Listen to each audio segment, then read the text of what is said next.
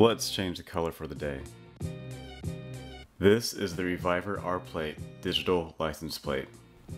Gone are the days of old license plates. The RPlate is semi-configurable, there's some display options, has LTE and Bluetooth connectivity. Installation on this model is really easy. There's no cabling involved, no wires you have to fuck with. First thing, you obviously want to remove your old license plate and the mounting bracket for it. Clean behind the bracket as well so the adhesive tabs on the bottom have a good application. Installing a new mounting bracket is fairly easy. There's a lot of mount points configurable for different cars. Speaking of different cars, also make sure to choose the right threading type for yours. Luckily, Reviver thought about this and supplied a few different types.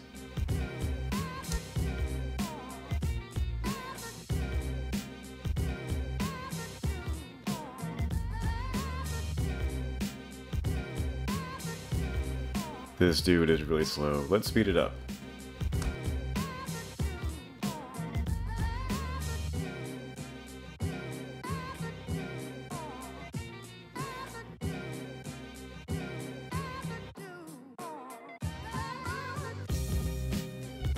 Once the screws are in, remove the red tabs to expose the adhesive.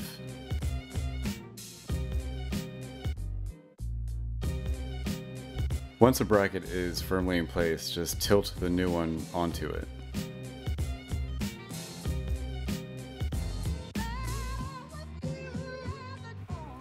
So that no one walks away with a cool ass license plate, there are 2 security screws to install.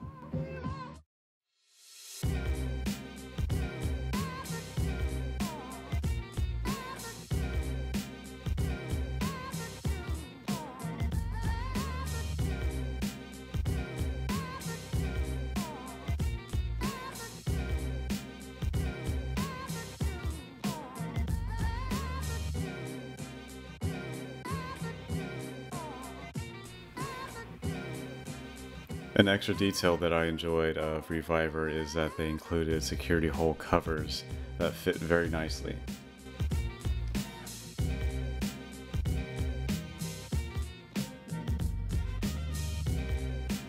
Alright, cool. Now the plate is on your car, the next step is to tie it to your account and your registration. Pick up your phone, install the Reviver app from your app store. Once you're signed in, you submit your registration and your license plate picture to them so they can securely and safely tie the license plate they sent to you to your registration. At this point, they're just verifying your information and you kind of just wait for 1 or 2 days. Mine luckily was done the next day. Once you get the notification, go back to the Reviver app that you installed previously. First step is to hold down the button on the bottom right for a few seconds. This begins the Bluetooth pairing process.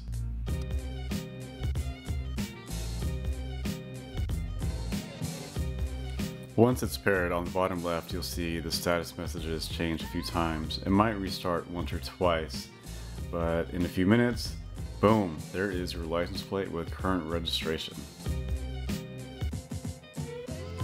Once it's connected, you can personalize your plate. The biggest difference maker is the actual background color. Since there's no backlight, how does this look at night? Night is the most dangerous time.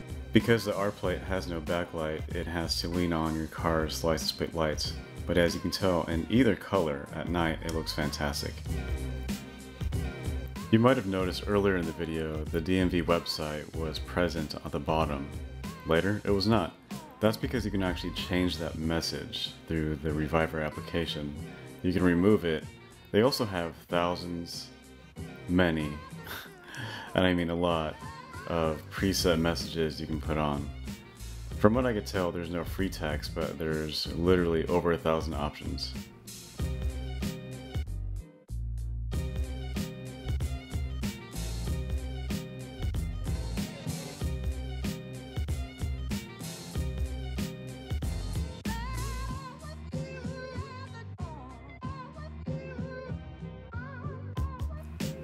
And that is pretty much it. That is the Reviver RPlate. Which color background do you guys like? The white one or the black one?